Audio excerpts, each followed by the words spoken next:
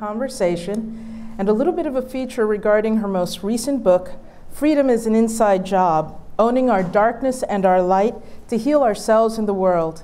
With that, I'd like to have Zainab join us. Thank you. Welcome, welcome. Thank you. Great to be here. It's such a pleasure to have you, Zainab. The pleasure is all mine. Now, with our LinkedIn speaker series, we often engage in a common tradition to people we welcome to LinkedIn by having them share a little bit about themselves that's not on their LinkedIn profile. All right. So what have you got? Well, do you hear me? Can you hear me? Am I not hearing myself? Yes? My scarf. Is this better? All right.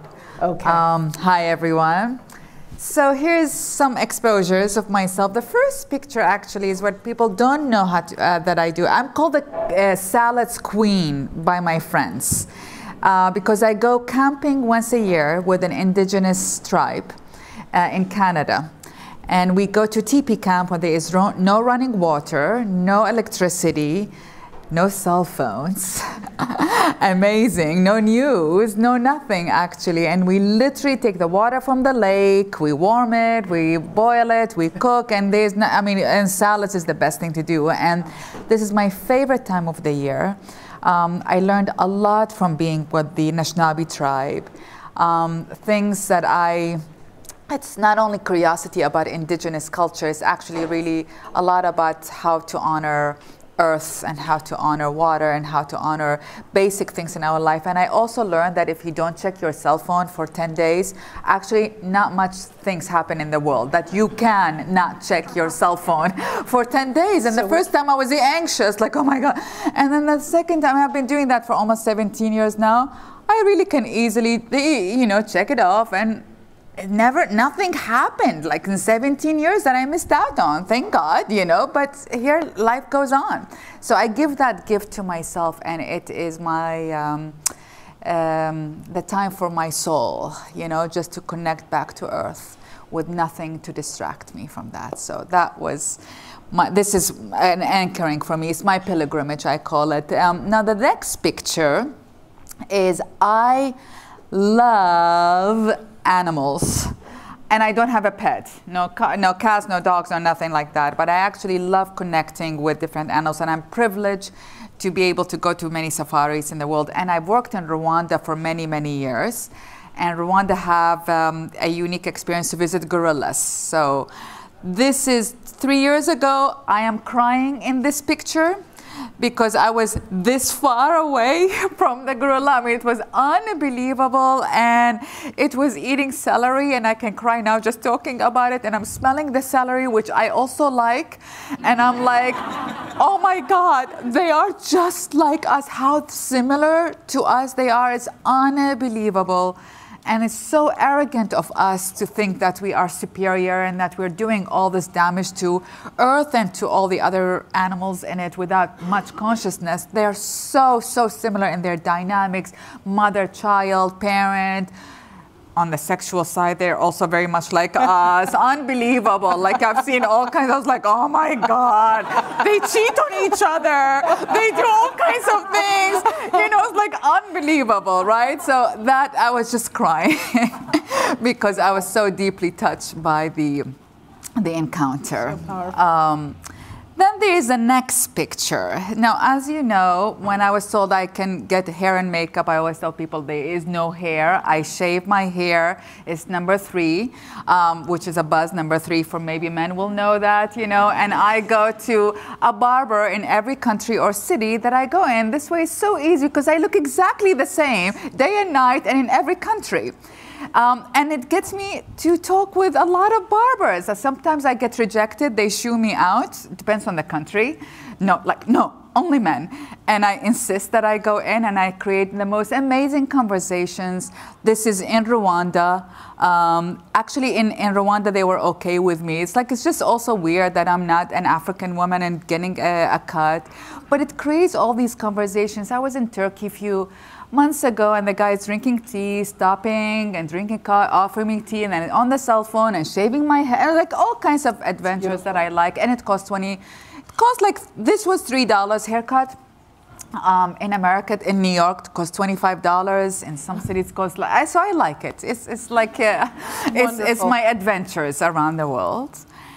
And then when I'm not working, and I used to like, I am a workaholic, I was a workaholic. And it's hard to, and the next picture talks about what I'm getting at, and it's really hard for me to like give some time for myself. Now I can give the 10 days in Canada for myself, but to really give daily time for myself is something that I recently developed. And so the next picture shows a few hobbies that I took on. This is pottery that I started doing a few years ago. This is actually pottery in Turkey. The things about having hobbies is that you go every country you go to, you discover what are they doing and how they do it. And it sort of gives me this different entry points to different cultures other than the intellectual or the food or the tourist sites. It gives me a different entry point. So that I do, but also the fact that I allow myself on a weekly basis to go to my pottery class, for example, it sort of gives me this like meditation. And I came to realize that meditation is not only sitting and thinking about anything. Meditation is any activity we do that takes our mind off our daily reality. So be it pottery, be it race cars, or whatever it is, it's all meditation, is the ability to give your brain some silence. And I'm very competitive. So when I do pottery, usually there's a person next to me and I'm constantly looking if I can get my pot taller than theirs, you know. So that's one of it. That's in Cappadocia, actually. And then I recently, then following picture talks about a recent thing. This is in my apartment here in the city. My electric piano, which is so cool. I grew up playing piano when I was a kid, and I have not touched it for the last 10 years. And recently, I was very sick. I had Lyme's disease and was in a scary condition. And when I opened my eyes and got better, I started noticing all the beauty that we humans create. I mean, like, there's so much negativities these days in the world about all the things we do to hurt each other and to hurt Earth and to hurt and which is true, but also there's so much beauty we have. And when I was in the hospital room, I listened to music and I was like, wow, this is so beautiful. And so I actually started revisiting piano after 30 years of not playing it. And I'm so happy. I decided to play a piece, to learn a piece once every month. I mean, read a book once a month, but also play a piece once a month. I mean, one piece a month. And it's obsessive, and I have to master it all the time. And it's really, again, it's another form of meditation. So I actually play piano right now 1 hour a day, and I would drop seeing friends. I was like, no, I'm sorry, I have to go to my piano. I have to practice. It's sort of the rituals, what I came to learn. Rituals in which we revisit time for ourselves. For myself, I need that. It's sort of that gift for me that I go back to my soul. And so whether it is piano or pottery or being with animals, or frankly at the barber because it makes me feel better about my looks, it's these are rituals that I have that are very important to keep me who I am. Thank you so much for sharing what's not on your LinkedIn profile, the beauty of which is it's such a connection to who you are in the ways in which you connect with the world. And it's fascinating to hear your story as a humanitarian, and certainly as a women's rights activist, but more so as a human being. And we talked a little bit about the power of being a human being, and I'd like to start a little bit of the questioning and discussion that we have with something that I read in your book that I thought was really powerful, because it was also a source of something that we have been discussing, which is this ability to see the world and to see the externalities, to see people, but something that is so provocative in your words in seeing ourselves. And it begins with a passage that I read, because you grabbed me from the beginning. Only when I began to see that other within myself could I truly see the other in them. in the rednecks of America, the Arabs of France, the fundamentalists of Islam, and in all of us. You reach for the other, it strikes me, and in some of the photos that you have and images, could you share a little bit about what led you to this journey of the other and who the other really is? Well, first of all, I want to go back to when you said humanitarian, because the persona that you see on LinkedIn or in public is one persona, and I don't think it's only me. I think with all of us, right? And it sort of deprives us of the multiplicity in our identities, you know, that I actually think fluidity is not only on gender, is in identities, you know. And so for the longest time, people, when they gave me gifts, they only gave me gifts of books of human rights and women's rights books. I was like, I actually like reading romantic novels as well. Like, please stop giving me women's rights books, because I am already doing it on my own, you know, reading them, you know.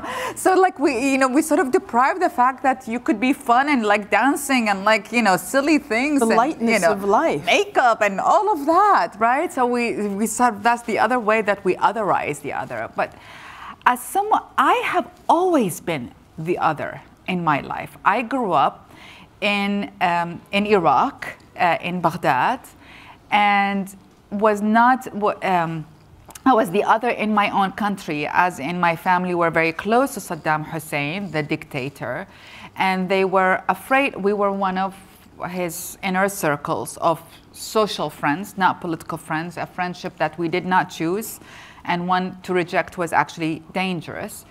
And so the whole society, I mean, I grew up in a family that we were on the front page of our national newspaper, and everyone feared us because we were close to the dictator who everyone feared. We feared him because he kills his best friends and his family members. And we feared the people because they feared us as well, and they thought we were one of him, but we were not one of him. So, you know, my memoir is called Between Two Worlds, because I neither fit here nor fit there, and it's sort of, I was the other. And you sort of, as the other, you sort of become, you build a wall around you. I think we all build a wall around us. And at one point I realized I am as afraid of them as they are of me. And in order to break that barrier, I'm going to have to take a leap of faith and lower the wall of protection that I have of, you know, in order to show them that I'm not scary.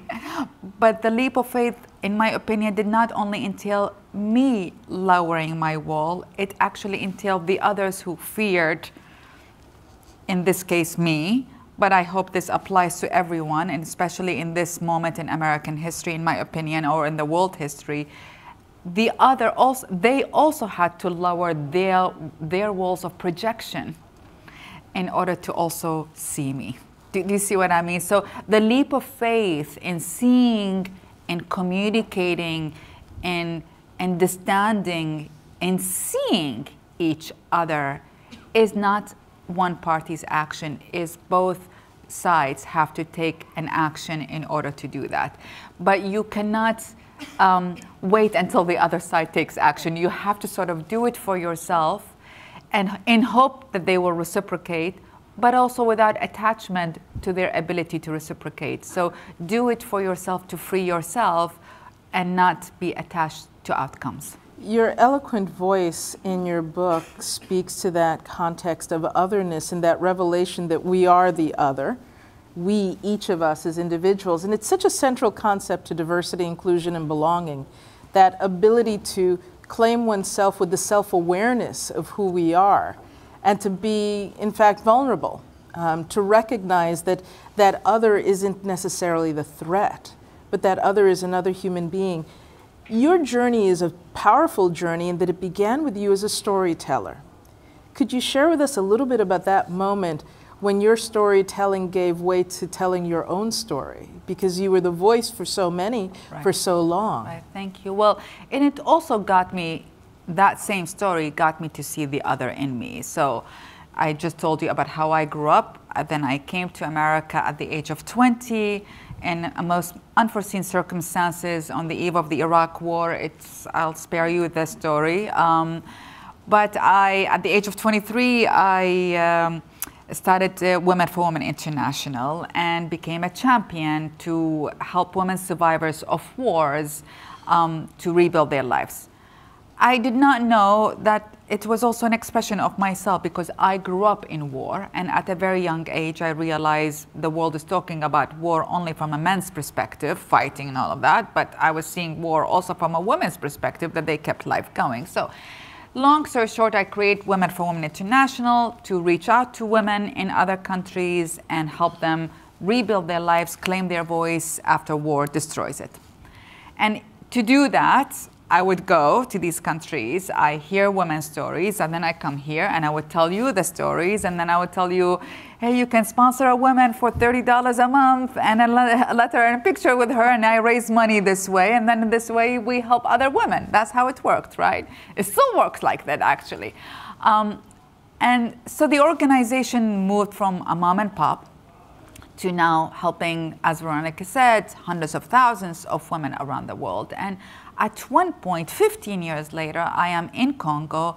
I'm meeting a woman who is illiterate, homeless, 52 years old, and she only had one dress on, like the dress she wore is the only dress she owned. And she was telling me how she was violated, and her 9-year-old and 21-year-old and 22-year-old daughters were raped, and how her sons, I mean, it was a horrible story. They were pillaged and their homes were burnt, everything. And she looked at, and by the way, when I hear these stories, and that is my expertise, you don't stop the emotions, you know, like my heart always would beat fast as I'm hearing the story. So in this case, she looks at me and she said, I never told anybody but you this story.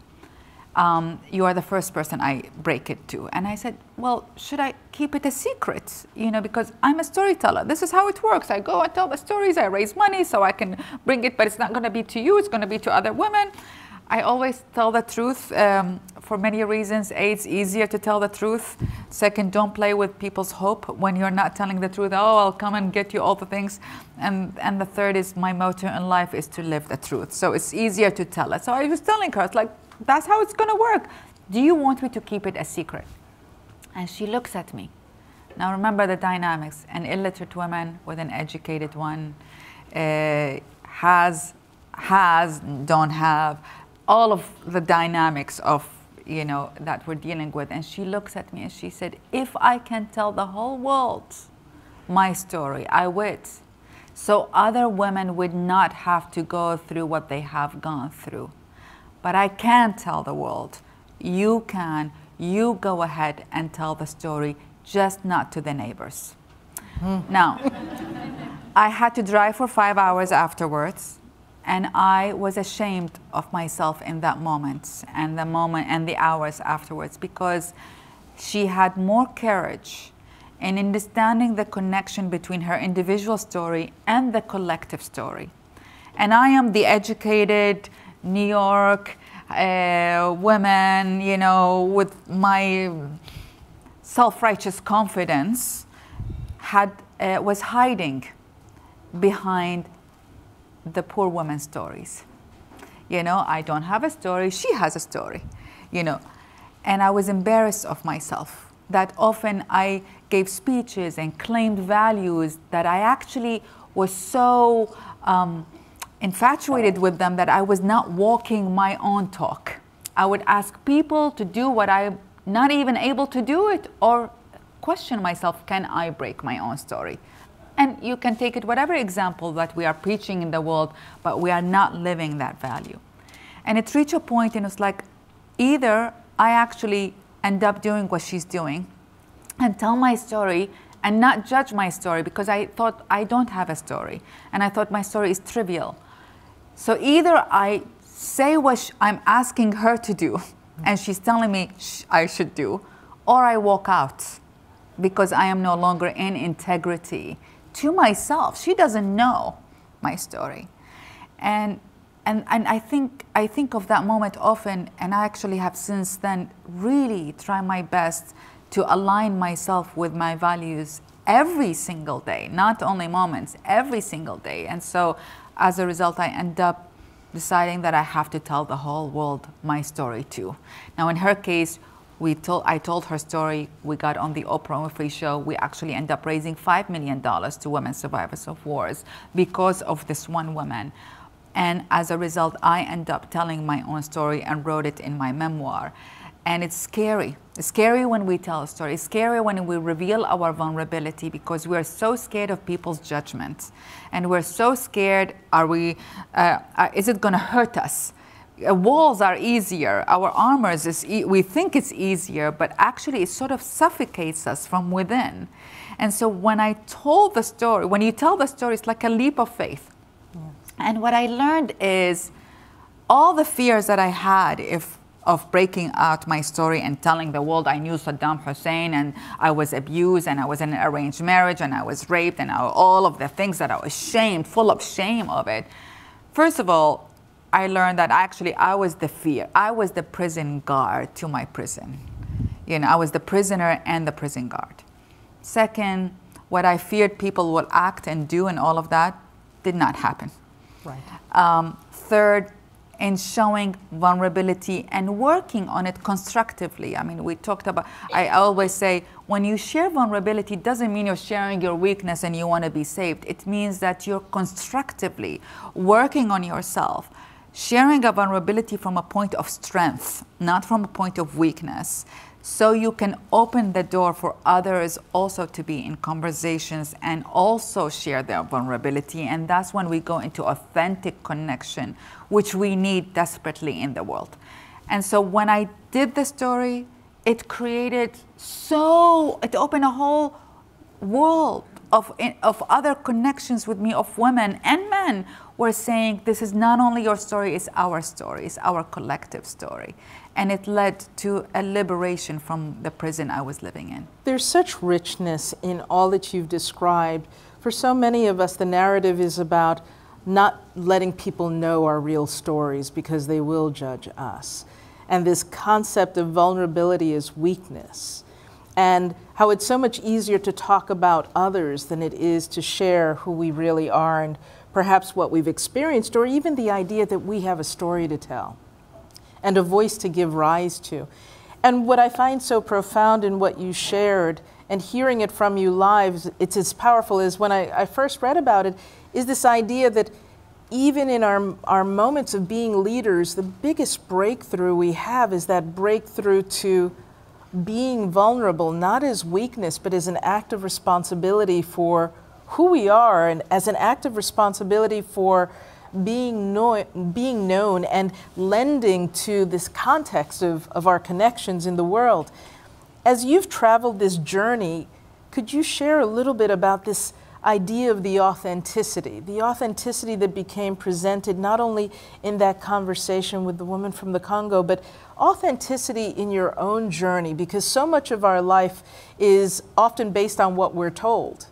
And what was fascinating in your story was also the things we have to untell ourselves, the new stories we have to reveal in order to create space, not only for our greatness, but the greatness of others who surround us. And I think that's so much the power of belonging. And you've lived it in such a dynamic way. Well, I evolved into it. So I started my career as an activist and as a women's rights activist. And I charged, with anger. And I built a major women's organization, raised $120 million.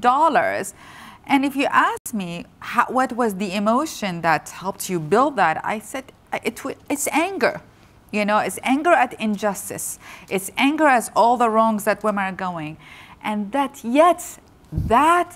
anger at one point was going to consume me and take me in the fire itself. In other words, so I realized, and I caught myself in that moment of saying, oh my God, if I continue to lead with anger, we risk becoming what we are fighting against. Anger is a constructive emotion to spark the fire, to say there is wrong and there is right. And in my case, I really believe that when we invariably avoid acknowledging or hearing about injustice, we legitimize it and we allow for the corruption of our own values. So anger in this case is a constructive emotion that sparks the light. However, and I say this for this moment in time, in our time, that if we continue to lead with anger, then the fire can consumes us and we become the divisive force. We become the angry force that scares the others, right? So for me, that's how it sort of started, is catching myself at this. And as a feminist, it started actually, honestly, in a moment in Afghanistan where there was two guys who looked like the Taliban and I was scared of them.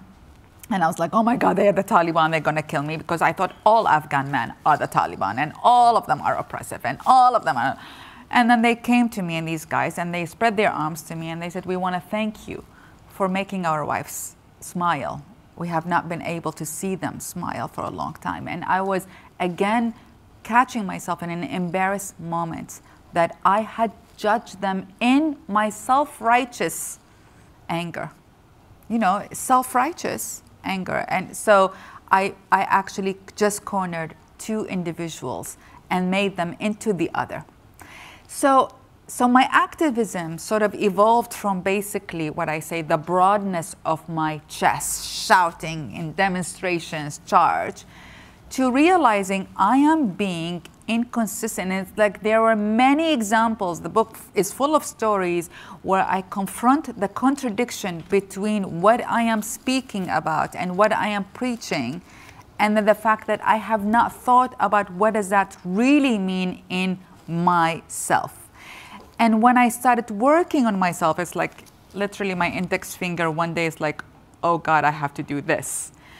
Then it took me to another journey, and I'm going to give a very tangible example. For example, forgiveness, a value we all like, you know, and I've seen many examples of forgiveness at a much larger scale in different countries, and at a smaller scales. And I definitely had magnets in my refrigerators all about forgiveness, and the Hallmark cars about forgiveness, and all of these things. Because again, self-righteousness. There's a whole industry around You really forgiveness. we want to feel I am such a good person.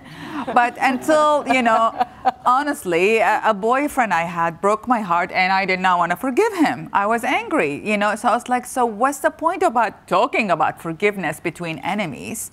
All these magnets on my refrigerator about forgiveness, and I can't forgive this one person.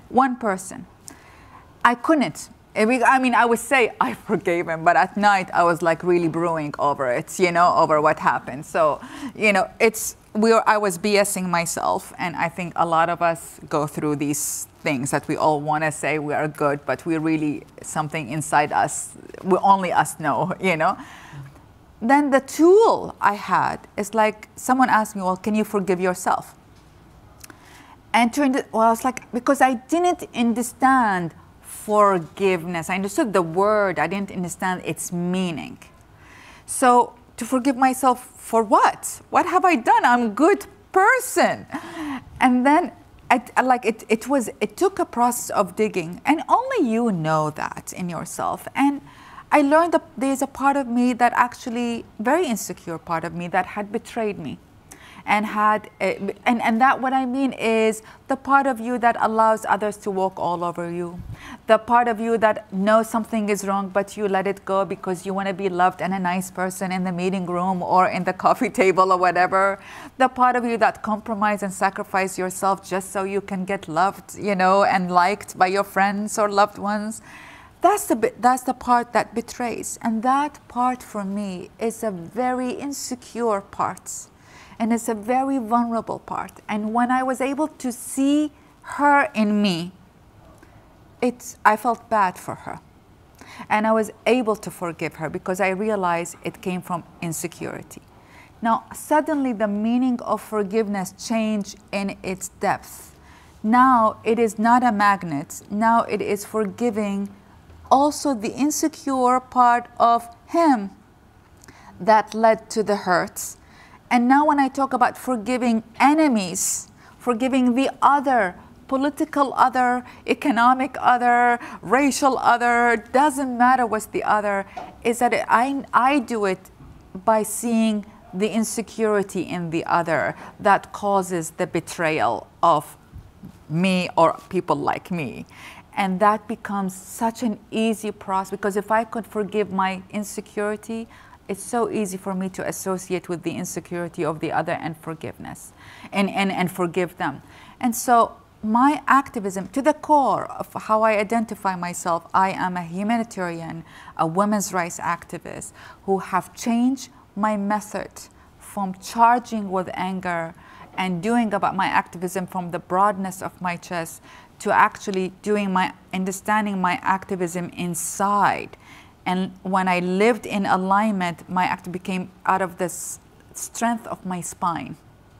And so when you implement these values in yourself, what I'm trying to get at, you become more humble of how hard they are to implement. And you become more compassionate to the other, even the demonized other, because you understand it is really hard to implement these values. So you become more patient. So I still am an activist. I still want to change the world.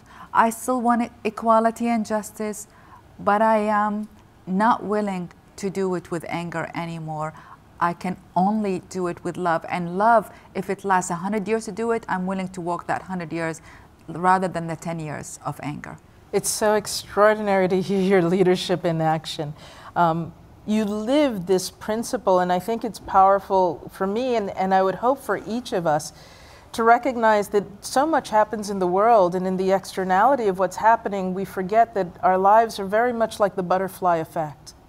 The gentleness and the kindness and that forgiveness and that love that we experience in ourselves when reflected with another actually has the capacity to change the lives of others and change the experiences of others. But it's also really interesting to see in your own humility the power of that compassion. Also is not just a compassion for others, it's a compassion for self. And in doing great work and in helping others, could you share a little bit about how we sometimes come face to face with how we can contribute to others, but how that can give way to the idea of being saviors rather than in fact being allies to the people and the circumstances that we encounter in this life? And you have such vivid examples of that. I may have to ask your tip for which example you want me to use.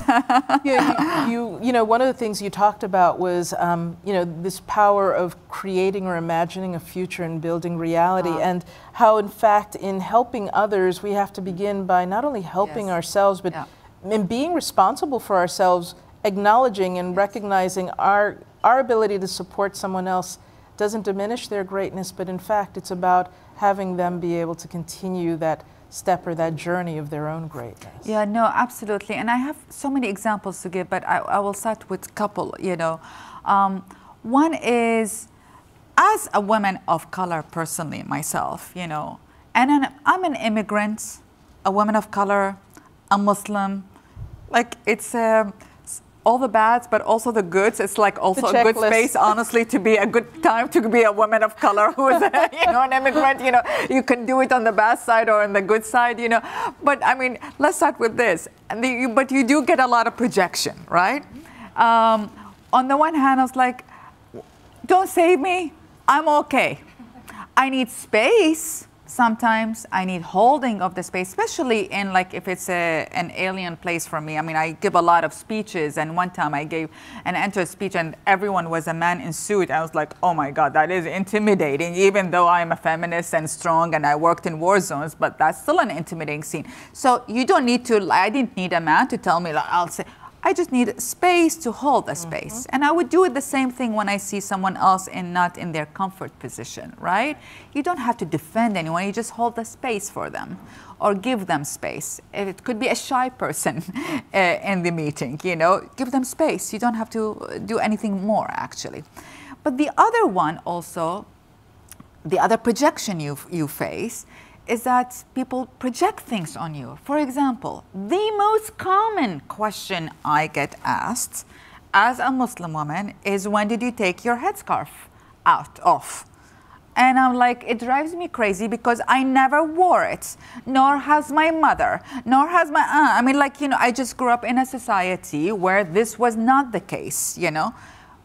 zero judgment on anybody. I mean, like I grew up in a society where you accept all. You know, my cousin wears a headscarf, I don't wear a headscarf. It's not the end of, like, it's not a discussion, right? But the reason it's annoying is because then I'm cornered into, you're a Muslim, thus it must be this. And the annoyance is like, I'm a Muslim, thus my identity could be all over the spectrum in here, like all over the gamut, and like I don't need to be cornered into one identity. So I used to snap, you know, at the person who would ask me. And the snapping, by the way, this is my experience. You could have different experiences, whether you're a man or a woman, a person of color or not, or another gender, or whatever, it doesn't matter, right? Because you're so annoyed, why can't they see you? Right. And I realize in snapping at the person, I am becoming the boogeyman. I'm scaring them. I'm scaring the heck out of them, actually. You know, it's like, how dare you do this? Stereotyping, prejudice, the whole thing, you know, like attack. And also as a Muslim, of course, you know, until now I get asked, why do they hate us? You're all terrorists. I was like, oh, bad, negative stereotype. Now, it's annoying, but I realize when I snap, it's not doing anything. I am becoming a wall builder, build a wall, you know, rather than a demolisher of the wall. And so now So now what I do is sort of, but it's coming out of an understanding and a comfort in myself. It's saying, oh, you are afraid of this and this and this. You acknowledge the person's feeling first. That's my steps.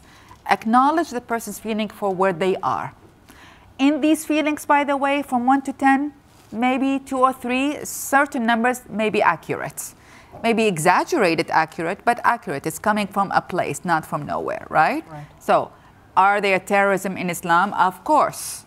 There are terrorism in Islam. Are there bad people? Of course they are. So acknowledge that the problem when it becomes 100% truth, which is not the case, right? So first I acknowledge. In acknowledging the other, immediately their walls go down. Immediately, because it's like, oh, you're not judging me. I'm seeing. Right? I'm seeing. It's like, no. Then I acknowledge my issue. Do you know I'm too afraid of you? For example, by the way, it's true with all, you know, the fear is happening both sides, Absolutely. Right? So I'm also afraid of you for your judgment and right? So then you're sharing, that's the constructive vulnerability. You're actually willingly sharing your feeling, but not out of weakness, out of strength. You know, that's the difference. It's out of awareness, what I'm saying. And then there's a dialogue now. Now that both lowered their walls, now I can talk about what it means to be a Muslim woman or an immigrant. And it's complex, and there's a debate between us, and we're not this or that. There's a heated debate between us also, and this is and suddenly a conversation opens rather than a hostility. And again, I go to the point of we risk becoming what we are fighting against if we are not conscious of our own actions and our values. A lot of people now talk about love, you know, but that love cannot just be a word, just like forgiveness cannot be a word. We need to understand, how do we go about, as Gandhi says, be the change we want to implement in the world. It's just not an external one, it's a very internal one, and the internal one by default creates a different energy externally. So I don't know if I answered your question, but you have in many ways, defining this idea that helping others begins with this real understanding not only of who we are, and even in the quietness of nothing, as you started with your first photograph, to be able to enter a space where you surrender your technology and your connection to the world to grow connected to yourself, to then emerge again and literally touch the world and touch all beings, whether it's the gorilla that we saw, or to be able to touch other cultures and to learn about them with that humility of there's something for each of us to gain and derive, both in our awareness of self and in reaching for another. But that very powerful core that you speak to around owning our vulnerability and owning our power at the same time. Because we often think that it's actually an act of giving our power away. I would add, if I may, it's also owning our shadow. It is we are all, I believe, good people. right? In this room, let's agree, at least we are good people. I think we I don't agree. know about outside of the room, but this, we're good people. Let's just, And it's impossible for any of us to be only good person. We all have shadows on us. And the shadow is we have all hurt someone else. We have lied, we have done our own things that caused hurt, And lately, because of the world we're in, we all want to be centered in the light. I am good, you are bad, right? And so we are then creating the polarity and the division. What I'm arguing is, and by the way, I was part of the polarity. As I said, I built a huge empire, part of that charge, until I realized, oh my God, I'm contributing to that, right? And so what I'm trying to say is that own your light. You are, indeed, I am a good person. I really believe I'm a good person. I think we agree with you too. I think we all are, believe. But then once I saw that foundation, that there's goodness here, then you build, okay, where am I not good? This is simplified language, but where have I hurt each other? Where have people in my life have hurt others that I'm not been aware of or look the other direction? And confront that part. Now that part is not easy. It's actually hard. But if you own it, you own your life. Because we all are ashamed of aspects of us and we want to hide it. But these things that we want to hide come anyway. It just it's like a horse that takes you to the south and you don't have the leash on it. So what I'm saying is put a leash on your horse, on your dark horse and on your light horse. And because there's constructiveness in that. So own the shadow. I am an impact, and by owning it, I control my life and I don't allow others to manipulate the part of my life that I want to dump under the rug because I'm too embarrassed of. Benign example, I'm impatient. You could, 10 years ago in a meeting room, if you tell me, Zainab, you're an impatient person, I would just be defensive because I know I am. And then I go to the opposite, which I become leeway and give leeway in everything. I would become too loose, right? But I am impatient and I go back into the same circle. Right now, just like, I know I'm impatient. I'm working on it. You can't manipulate that for me. I'm owning it for myself, basically. There's power in all of who we are, the good and the bad. And the bad. The lightness and that darkness. And in that ownership, the space to actually create someone new, something new with another, and the compassion to grant it to others as well. Precisely. Really, really awesome, really powerful. So I've been asking the questions. I'm going to invite our audience to contribute to this conversation. Certainly a great way to get to know Zainab the way I have. So shall we begin? We've got it first. Thanks. Thank you both for spending time with us today and for your vulnerability, Zainab. I have a question about philanthropy because we have a pretty strong culture of giving here at LinkedIn, but personally, I sometimes feel like giving money is engaging with a cause at a distance. So I'd love your thoughts on how vulnerability and self-awareness can make us more impactful when we give money. Well, I love this question, more particularly because I designed a program at Women for Women International. Well, the giving is not only money, it's also letters where you share your stories and pictures. And so the core of Women for Women is to sponsor a woman by sending her $30 a month, one woman, 1 year only. And the exchange is not only the $30 a month, but a communication from you. And I've witnessed thousands of women. She also writes, but in your letter, there is your story. And we are equal in our stories.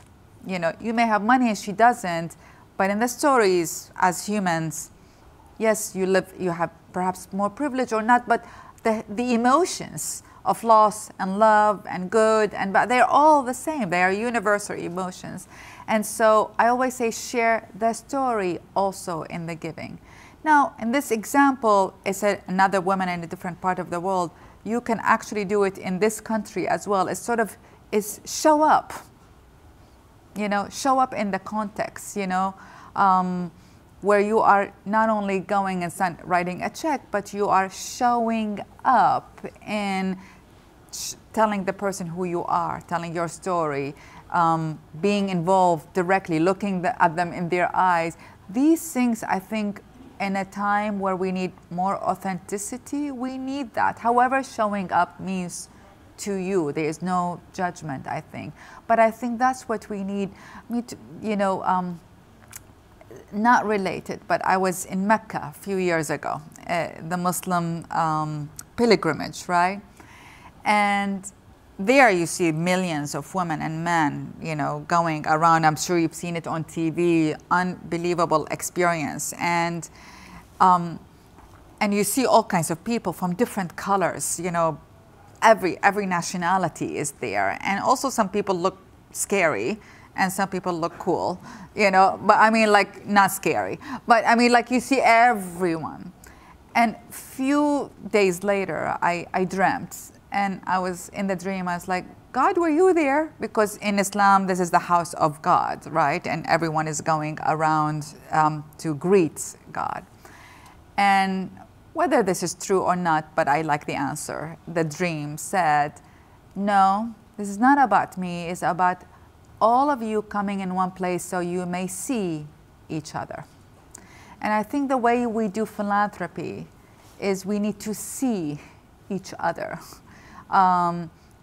Because in seeing each other, we realize there's a oneness even of the scary people. There's also a oneness in that, and we dismantle our fear of them and their fear of us. Zainab, I think you've just in many ways embodied another definition for something we call the +1 pledge here at LinkedIn. The ability to see another and contribute to them in such a way that they have the ability to, attain opportunities that wouldn't have been available to them otherwise. But I think you described one of the most powerful elements of the +1 pledge, which is we're not giving something to another, we're opening the doorway to exchange and learn from others who come from different experiences or different backgrounds. And the currency for that exchange may be our talent, it may come in our philanthropic contributions, it may be in how we mentor another individual. But what's really important is that it's seeing someone, and as a result of seeing them, validating them in the world and giving them an opportunity to make a difference. I mean, in my way, I say, build a bridge. Build a bridge with the other person. Now, that bridge may be destroyed, maybe not sustainable, may fall apart. Build another bridge. Build another bridge until so many people are part of building that bridge, it cannot be destroyed, and that's our goal, in my opinion, in our life today. So such a scary part of life is being the bridge builder, and that's something that you've evolved to. You talk about the early stages of activism being in the fight, and we talked a little bit about the power of language and how sometimes we use language, and the very language we use to evoke the bridge tears down the bridge. Yes. Could you share a little bit about that? I mean, I don't know what else to share, except in my activism, I would just point the finger, and I see it a lot these days, by the way, in both spectrum of our society, I see it a lot, and I happen to be in when people say, where are you from? I say, I am from the people of the bridge. I live in the bridge. It's the safest place to be, actually. Also, it's really nice because no rules applies to you, in the bridge. But the point is, I could see how people become scared of each other, and dehumanize each other in the process. So I learned it because I was on both sides of the bridge. I was the dehumanized and the dehumanizer. One part of my life, I was the dehumanized, and the other part of my life is the dehumanizer. And I'm hoping I'm starting a decade of integration, But I learned it the hard way when I'm trying to say. And it's interesting for me, I'm someone who's dedicated to to representing marginalized voices. And at the beginning, it was only women and only the poor. And I actually think marginalized voices right now has no class issue. Sometimes marginalized voices could be affluent person, but we're putting so much projection on them. So it has nothing to do with class or gender, as much as where are we scaring people and where are we opening the doors. Really interesting to think that on the other side of the bridge is always something that scares us. So building the bridge is to actually override the fear, not even confront fear, but Yes. how do we overcome fears? Well, when you look at fear in the eyes, you can go in the other direction of it. I mean, that has been my experience. And how you do it, I give sort of the steps and try to suggest steps to like how do you go about looking at fear in the eyes. But every time I avoided it, I learned it's not worth it. It's easier and faster to go through fears in the eyes and get out of it than to be scared of it. Yeah, my experience is each time I confront fear or it comes up, if I don't deal with it then, the next time it comes up, it's bigger and worse than the last time. And it's always like a recurring theme. Hi there. Hi, thank you so much for your time today. My question is, do you have any advice for parents in brokering these conversations about building bridges and recognizing others while still helping them develop healthy boundaries for themselves? That's a very, very good, I mean, it's so interesting because we are in such a divided world right now, and I have a lot of, the grievance I'm hearing from some of my Caucasian friends is actually of their kids being sort of having issues with being white themselves, and it's like, it's bad, and I'm, as a foreigner, I mean, I'm American, but still an immigrant, it's like that's not the way we should go about the conversation. Is how do we go about the conversation with seeing the other, respecting the other, but that doesn't mean you see yourself down and torture yourself in the process. I'm not a parent myself, so it would be fake for me to tell you what to advise. As much as we should not, I mean, I also see a lot of friends who are torturing their kids based on whether it's as a result of the Me Too movement or as a result of race tension or class tension in this country. They're putting it all on their kids, the barriers on their kids, and the kids are feeling that. And how do you navigate that where you do not project it on your child and you do not put the burden on the child to carry that burden that is society's talking about is a task, but it's a task that can be done, in my opinion. So I'm not answering you directly because I think it's a longer conversation, I think, yeah. It's a beautiful conversation to think about. I have a 9-year-old son, and I always think about that power of projection. Like, how do you raise a human being and empower them to be themselves without projecting the facades that society creates for us? It's like masks that you're forced to wear, even if that's not who you are. But I love how you talk about not only meeting people where they are, but in many ways really opening up to embrace them. Yes. And embracing their light and their darkness, recognizing that none of us is any one thing. That power of the many identities we carry is such a beautiful way of even being able to look at how our children grow. In some cases, they're testing on new identities, but which one actually sticks is a function, I think, of how much love they're given and encouragement to just be loved and give that love back to others. That's brilliant. And one of my favorite books is called Identity and Violence. It's actually 20 years old, by Amartya Sen. But he basically argues that when you corner someone and only tell them you are this, based on one identity that you see, and you exclude the multiplicity of their identity, that person becomes what you're telling, because you're actually oppressing them in taking all their identities out. And so for me is that can be done also to ourselves, to the kids. If you tell them don't do it, it's like, how do you, we have to hold the space for each other to see the multiplicity of our identities. And it makes me personally more compassionate when I was able to see the goodness and the badness in me and still love me. I was able to see the goodness and the badness in others and still love them. You know how you break up with friends because they did something? I now see a friend or see someone in my life and say, well, this is their goodness and this is their shadow. Can I love them still with their shadow? whatever it may be, by the way, we all, you know, and it makes, as opposed to, oh, I see their shadow, I'm never becoming their friends, you know, which then you, by the way, you cut off yourself from a lot of people, you know. So it's sort of the same thing with our families and our children and ourselves, you know, we hold ourselves with that collectiveness as opposed to only wanting to see the goodness. I love that term, holding the space. You know, as human beings, we often don't grant space and we jump to conclusions about ourselves and others. Holding that space is almost like the pause before the determination. That's all what we need. I mean, as a person of color and a minority and all of that, that's all what I ask of people. I do not need saving. I just need holding the space when I need it. How powerful, how beautiful. Great, thank you. Well, it looks like we are beginning to wrap up. Couple of things that I'd like to ask you before we close up, Zainab.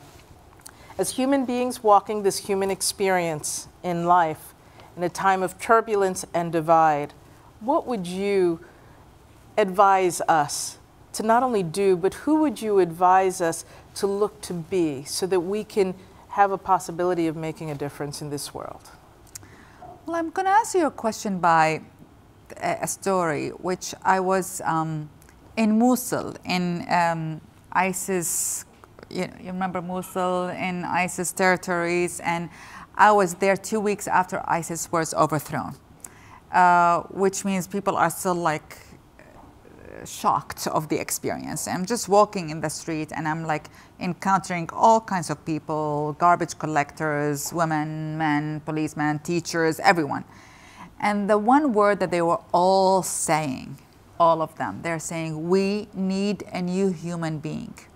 We need a new value system because we bought into all the other values that we were told to embrace, and each one of them failed us. And then they have their particular examples of how they bought into their own stories of values. I think we have our own particular examples of how we bought into historical stories of values, but we implement them with that sort of what I'm trying to say is that if you implement these values based on power and strength, which were the people of Mosul saying, each group of people told us, if you do this, we'll give you power and strength, and we would do this. And then we would have first to kill this group of people and then this group of people until the killing and the oppression became of our own selves. And we end up becoming the nuclear bomb on ourselves. That's their words, not mine. They are like, no one bombed us this time. We became the nuclear bomb because we embraced so many promises that gives us strength and power, and we failed ourselves. And so the question for me, this is there, I give severe examples, unfortunately for me, because just my life has severe examples. Like knowing Saddam Hussein is just a severe example. It gets in the way of the story. It gets in the way of the story. I wish he was someone else, you know. But I mean, but the point is, look at your own examples in your own life and what values have you embraced, sort of whether it is because of success or acquisitions of money or power or positions or whatever, that it became the nuclear bomb in your life and sort of lost you in the process of accomplishing that external accomplishments. And I think what we need to do, all of us, is find these find ourselves back again and align ourselves in a way that it will change our life. It shall change our life, and yet that change is a healthy change. In other words, I mean, I started with the gorilla story, with the picture, and there's so much discussion of climate change and Earth. Well, we're going to have to change the way of being as humans in order to change Earth. It's not about changing policies. It's we need to consume less. We need to act differently, right? It's just basic. We can't continue to do what we are doing right now and still think we're good citizens in saving Earth. We're not. So we have to change that. That change is necessary for us and for the larger picture. It may be different, it's out of trend.